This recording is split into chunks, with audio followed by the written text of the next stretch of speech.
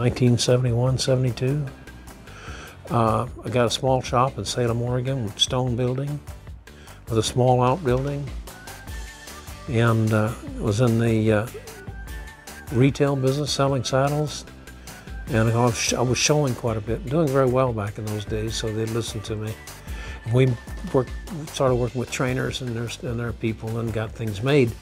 And then a fellow that owned something called the Purple Pony Shop in Salem, Oregon, Ed Kettner, bless his soul, one-legged guy, peg-leg, but he was very good when it came to fixing things. And my best friend in the whole world at that time is Paul White, and he's still one of the best friends I've ever had. And Paul was hurt running wild horses in eastern Oregon in the desert. Horse dumped him in a pile of rocks, and they all thought he was dead, so they went on. And he managed to crawl to the road, and somebody drove him into town, refused to go to the doctor. And he got a bad, bad case of arthritis, couldn't make a living as a cowboy anymore. And but he sure knew what he was doing, you know.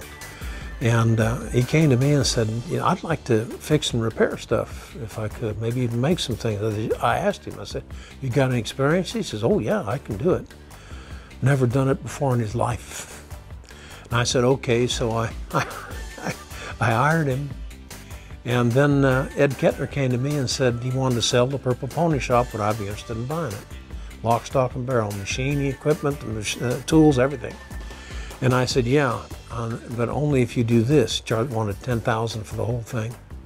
He said, only if you do, I said, only if you do this, if you'll take Paul White over there for a few weeks and teach him how to run the machines, how to cut a piece of leather, you know. And I didn't tell Paul that I needed him to learn how to work on leather. I told him that he needed to go over there and learn how to use those machines before we brought everything over to my place.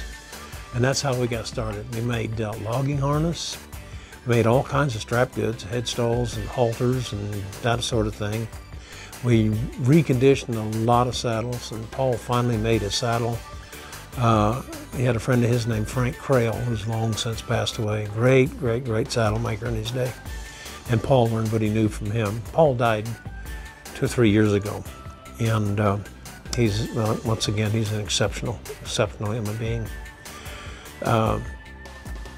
He went in and had both his hip joints fixed, and because he couldn't walk. He was taking a bath in DMSO. Nobody knew it.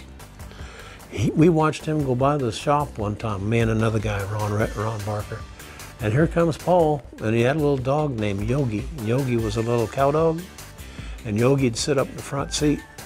And here comes Paul, and he's all bent over, and he's got his truck, and he's going down the road.